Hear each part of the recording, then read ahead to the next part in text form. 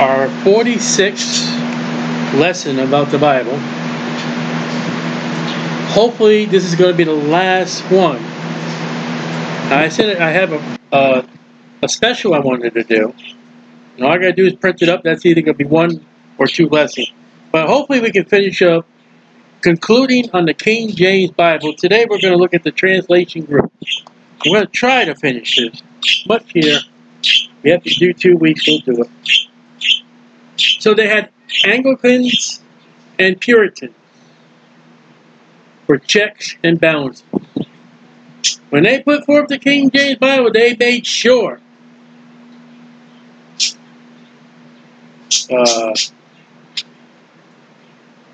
they were learned men. They were men that studied their Bible in the private life.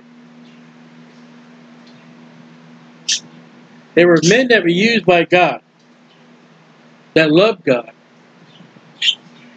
There were 6 separate groups. 6 is the number of men. Of 54 men total. No women. No sodomites. I said that for a reason. They met in 3 separate different locations. And each group was given a particular portion of Scripture. Now the rules were, the ordinary Bible read in the church, which was commonly called the Bishop's Bible, to be followed, as little altered as manuscript of the original permitted. Listen, these modern Bibles, they remove, they subtract, they add. I read the other day, the asses in the wilderness, or the hot springs. 1 John 5, the Word and the Father is removed. That's not what these people did. So I say these scholars, these men that love the Word.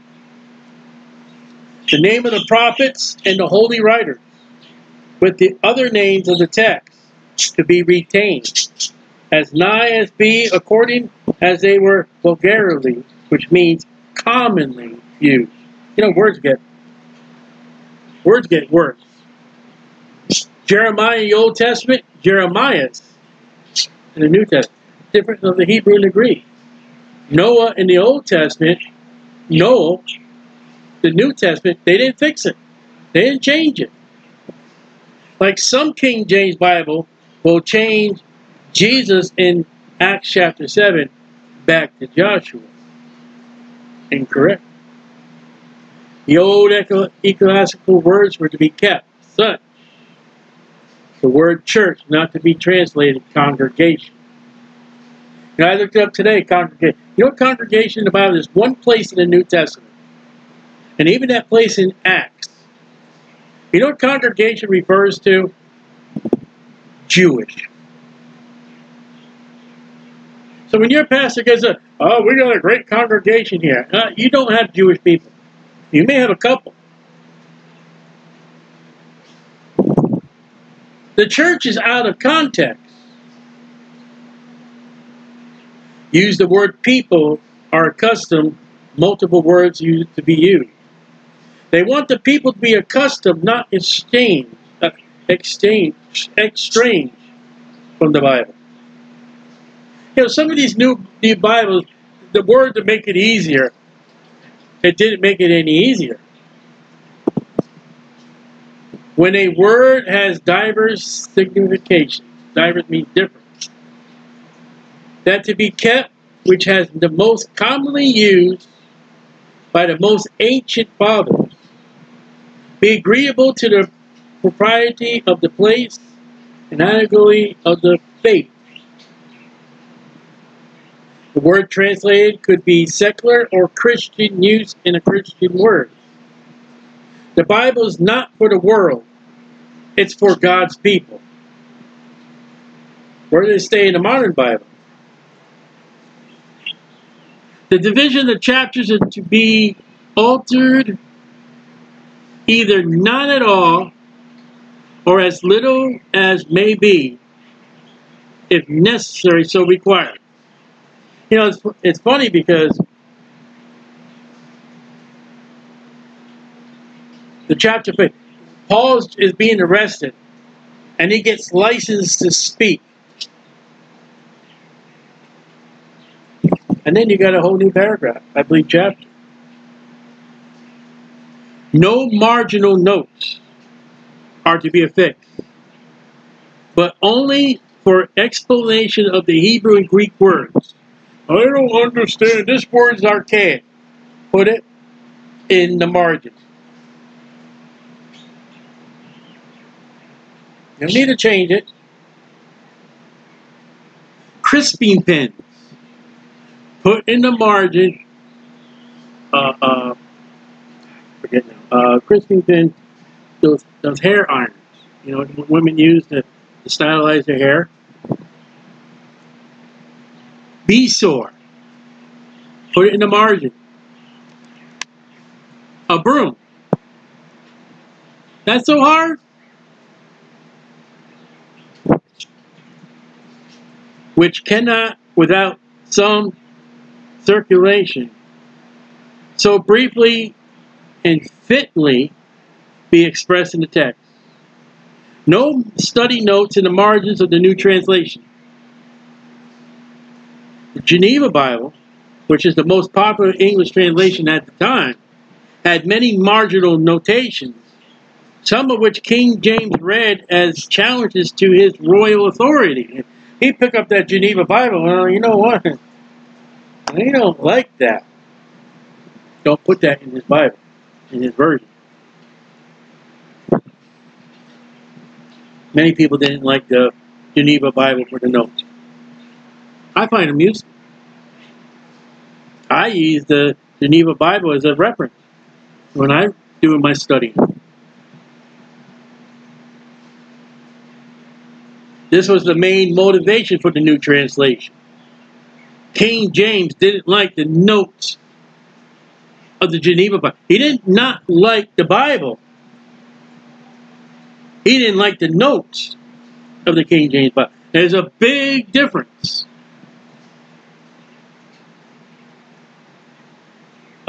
There was a word. You can use it explaining the word only. Like I said, beesore, crisping pins, thee, thou. Oh, what's that mean? Put that in the margin.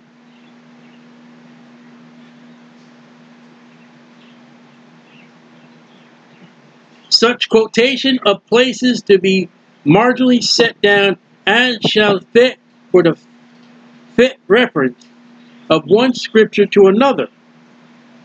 Cross-referencing scripture was approved.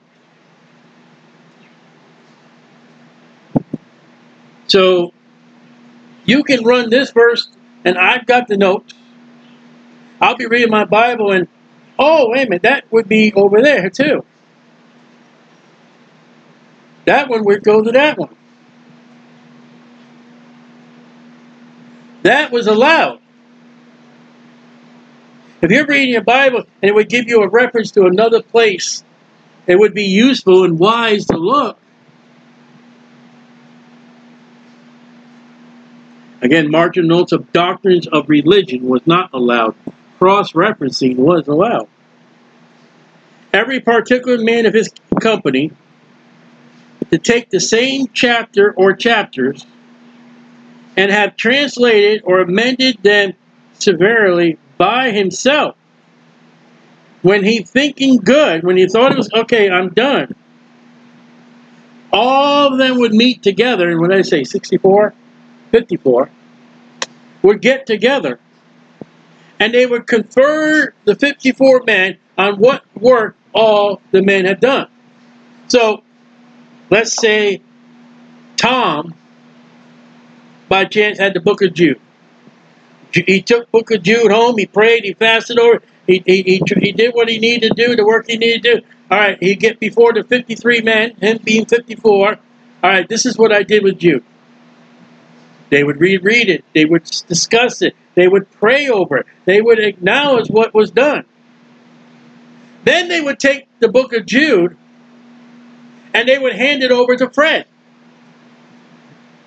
And Fred would go off and study and read, amends, after Tom. And Tom would be given a section of Proverbs or Psalms or that Dave just did.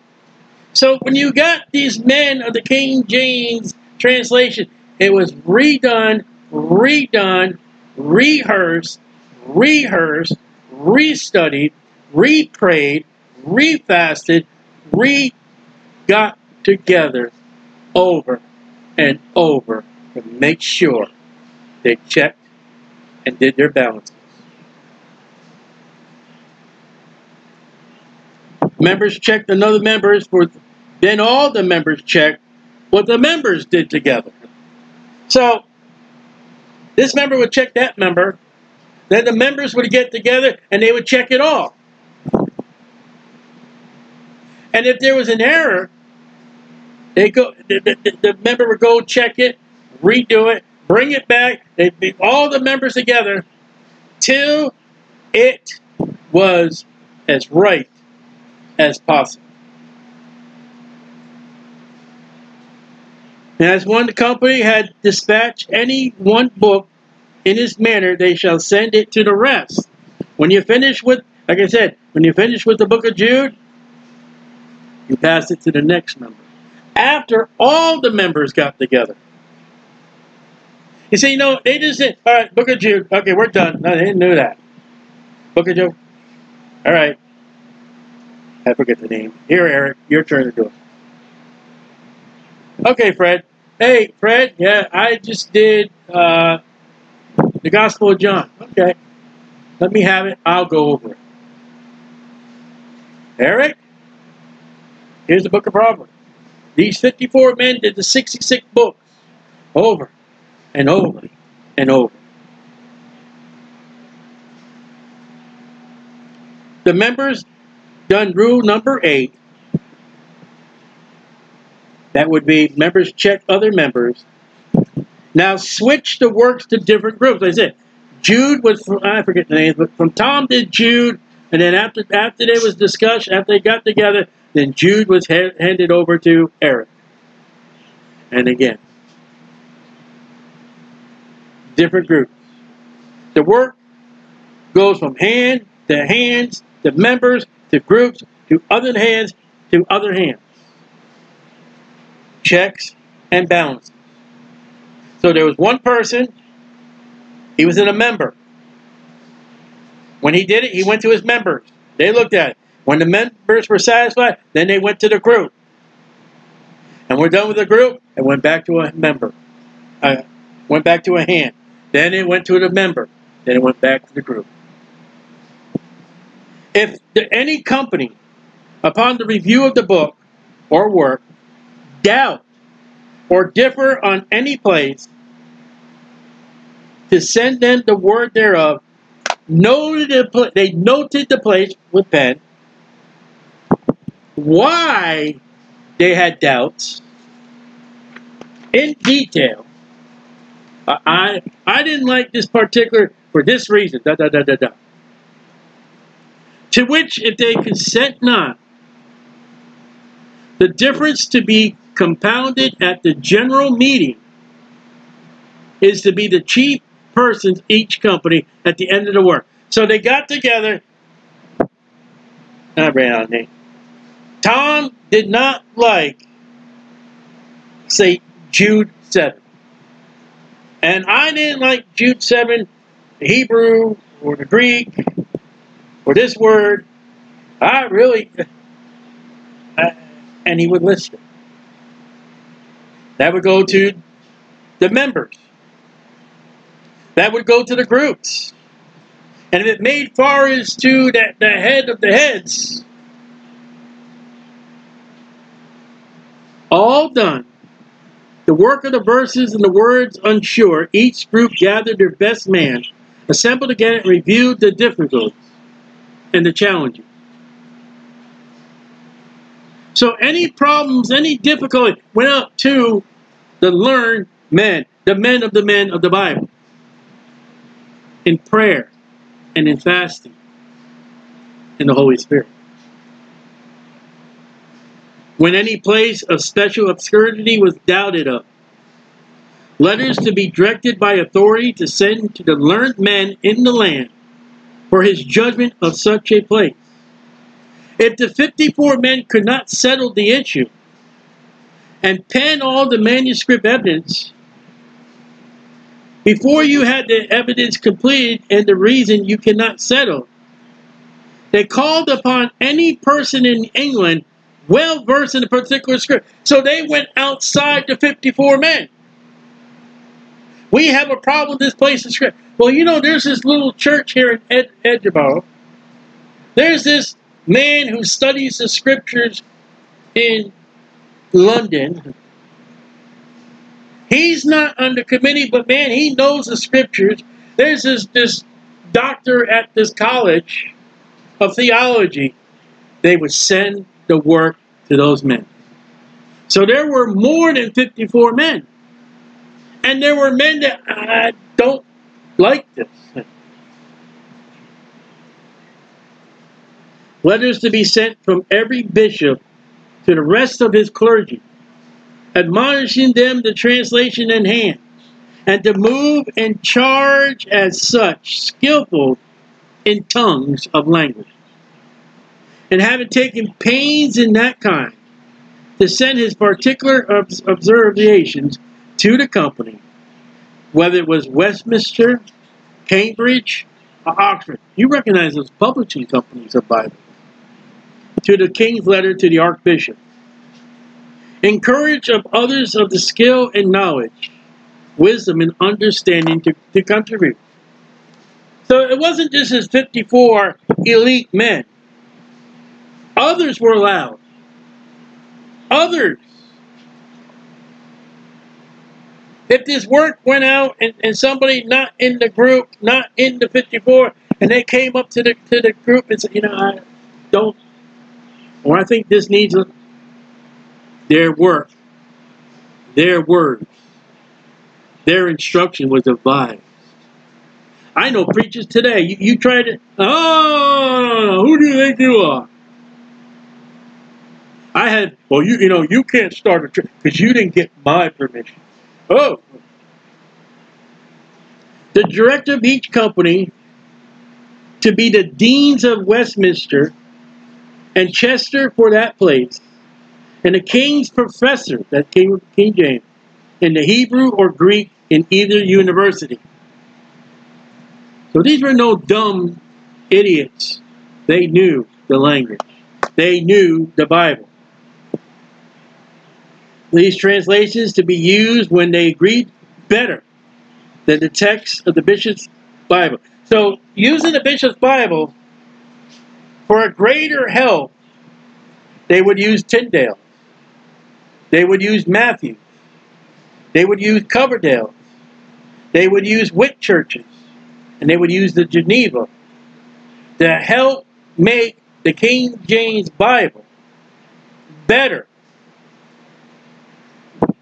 and more use of the Holy Spirit. You know, the modern Bibles only challenge one Bible, and that's the King James. No modern Bible attacks another modern Bible. Check it out. Further evidence of the fact that intention was the King James translation to be more of a revision of the existing English translations than a new translation. What we're going to do is we're going to put it better English, not a better rendering. There's a difference. We want the common person to better read the Bible. We don't want the pastor or the teacher to edit, change, and alter the Bible. There was no Douay-Rheims Bible. That's the Catholic Bible. No Catholic Bible at all. No Alexandrian, German, or origins. No Western. No Alexandrian Code. No Westcott and Hort. Those in the Catholic Bible were not allowed. We're only going to use the Eastern Church of Antioch. Can't say that for your modern Bible. Besides the said directors being mentioned, 3 or 4 of the most ancient engraved divines of either universities not employed in translation to be assigned by the vice chancellor upon the conference of the rest of the heads to the overseers and translators as well as the Hebrew and Greek for the better observance of the rule number 4 be specific or specified. Rule number 4 was we're going to keep the words. We're not going to make the Bible worldly. We're going to make the Bible for the people, but we're going to keep it the Holy Bible. And again, they would bring outside other than 54 the men that were the members, who were brilliant in Hebrew, who were brilliant in Greek, who were brilliant in Scripture. Knowledge of church history. Church fathers, not knowing the Hebrew and Greek, but they knew history in the Bible. So they called upon people. They didn't know Hebrew and Greek, but they knew church history and they knew the writings of the church fathers. That would help. There would be no prejudice against language. The scholarship and the learning will be history, historic. That's one of the 3 things in the Bible. The Bible is history. The Bible is doctrinal. We looked at that. We kept the doctrine. We are looking at the history. And then the Bible's inspiration.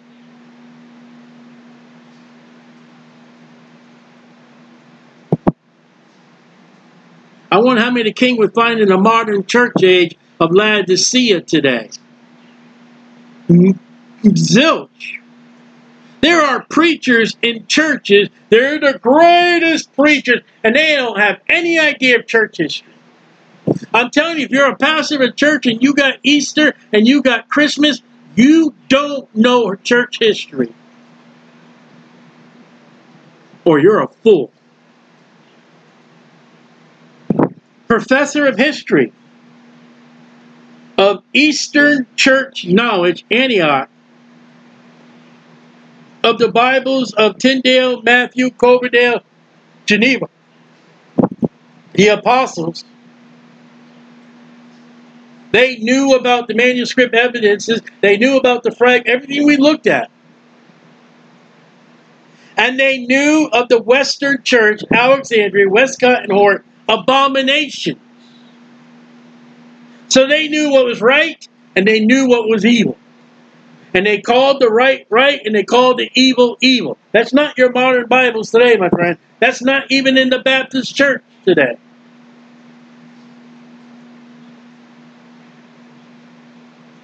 They just didn't know Greek and Hebrew, but they knew history. They knew, hey, that's a Catholic doctrine. That don't belong in it. The Catholic Church, 10 Commandments, removes the commandment of idols. You say, well, how do they get 10 Commandments? They take number 10 and they break it into 2. These group of men say, put that idolatry back in there. God says, don't have it. I don't care what the Catholics say.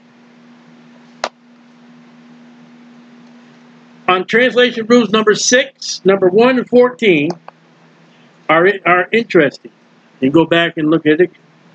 Rule number 1 mandated that their translation use the bishop's Bible as a base text whenever possible.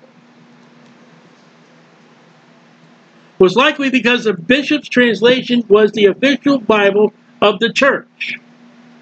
And King James didn't like the notes of the Geneva Bible. However, Tyndale's translation ended up being the far more influential, accounting 4/5, 80% in the New King James Bible New Testament. So the Bishop Bible was to be the rule, to be the thumb. But Tyndale's came out to be, that's God's word. That's what God wanted.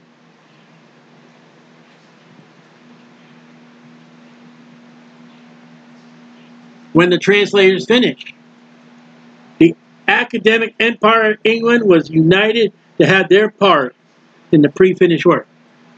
So when it came to be finished, oh, you know, the 54 men, they were... No, and you know what? Do you realize that our pastor of our church helped the King James People Committee? They asked him questions. Do you know that Ralph that sits in the pew in our church, man, he knows history. He helped on the King James Bible Committee. You know, I teach, I don't mean me, I'm saying, I teach here at this college, and there's not many people here. It's not much of a college. They came to me and asked me a question about the King James Bible. It wasn't just the entire people of England.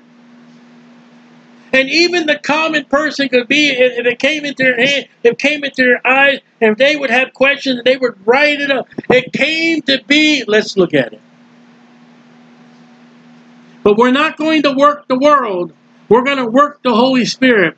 And we want the people to have it in English. We are going to make it more English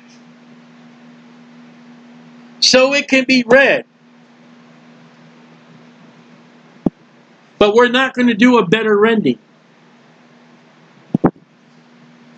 It was reviewed again by skilled, trained men in the kingdom. It was reviewed. It was reviewed. It was reviewed. It was looked over. It was looked over. It was studied. It was studied. It was prayed for. It was prayed for. It was fasting. There was fasting. They got together. It went in this hand. It went in that hand. It went in this hand. It went into those hands. It went in there. It was written. It was studied. That's the King James Bible. Reviewed by a final group. 6 of the original translators of the 54. So when they finished it all up, they had one final group of men, 6 of the 54. All right, let's review it. Checks and balances. Checks and balance. You didn't dot your I. Send it back. You know, it'd be like, I come from Connecticut. It'd be like going to the Department of Motor Vehicles. You didn't cross your T. Go back, fix it, and get in line again. And when you went to the Department of Motor Vehicles in Connecticut, plan to stay there the whole day. That's the wrong name. Go back and fix it. That's the wrong form. Here's the form. Go back and fix it.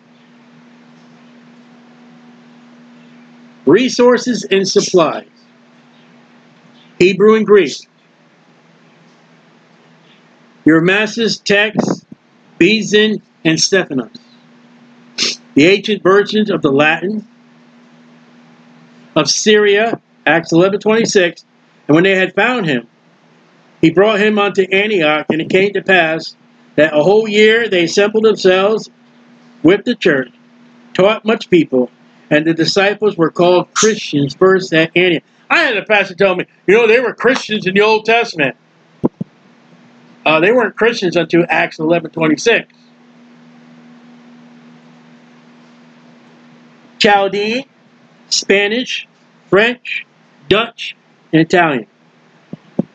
The design, valued as a history book, rather the Word of God, the Apocrypha. So the Apocrypha was like, it's history, but it's not the Word of God. Yes, the King James people put the Apocrypha in the Bible, but it wasn't the Bible. That's like if I go to the store, I get a King James Bible. And in it, they have where you can put your family tree. All right, it's in the Bible, but it's not the Bible. Words added by the translator were italics. You know what the italics words of the Bible is? where the translators did not have a translation, honestly put what they believed and prayed and fasted to be, they put it in italics. Now, if you were to use the word toothbrush, okay, I need a toothbrush. But if you were to go Spanish, you wouldn't say toothbrush. You would say brush of or for the teeth. You had to put more words. Chapters and verses were in concord to the Geneva Bible. And the topic was Gothic. Now, errors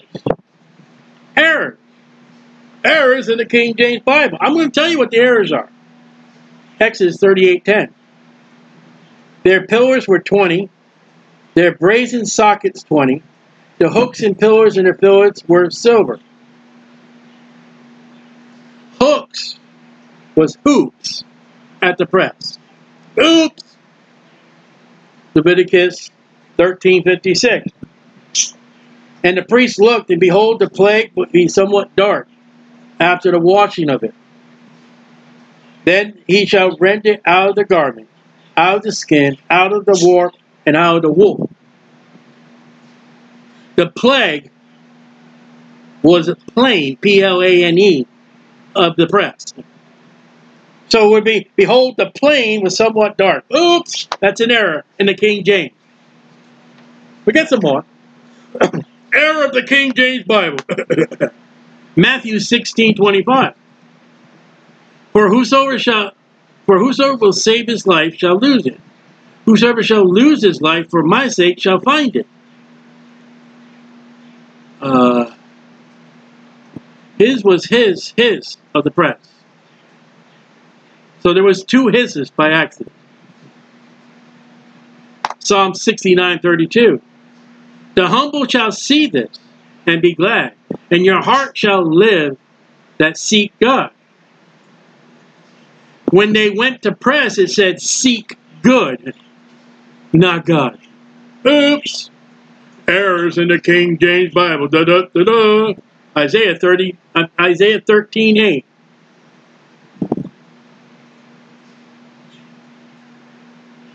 And they shall be afraid. Pangs and sorrow shall take hold of them. They shall be in pain as a woman that travaileth. Well, in the press, it was as a woman that traveleth. Big difference. Errors in the King James Bible. 1 Corinthians 6:9. Know ye not that the unrighteous shall not inherit the kingdom of God? Be not deceived, neither fornicators, nor idolaters, or adulterers, nor effeminate, or abusers of themselves with mankind. Okay? When it went to press, know ye not that the unrighteous shall inherit the kingdom of God? Somebody forgot the word not. Wow! That was called the unrighteous Bible for a while. That was an error in the king. They forgot the word. Amazing what a three-letter word will do. What's your modern Bible do? Error in the Bible. King James. Psalms 119, 161. Shims. Princes have persecuted me without cause, but my heart standeth in awe of the word.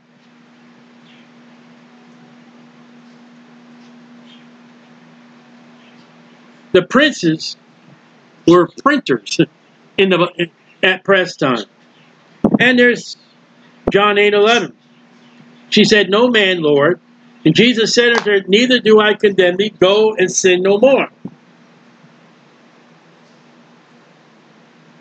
The press said, go and sin on more. Oops! That's an error. There's a good King James error. Go sin more.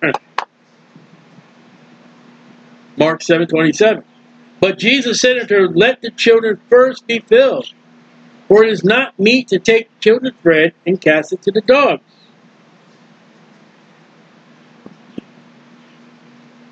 When it went to press, It said, let the children first be killed.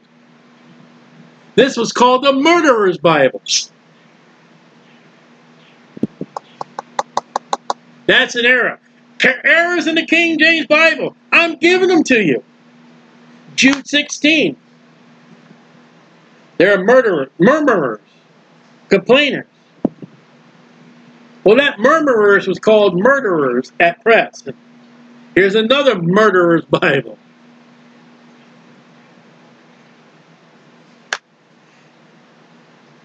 First Timothy 5:21. I charge thee before God. When it went to press the King James era, I discharged thee. That's an error. And that's it. We got one more study, could be 2 more times. I have 42 references here. And if you go to our webpage, you go to our download page, you can download this report. I got it right here in a book. I'm going to print out the next lesson. It should be 1 or 2 weeks. Then we're going to be done.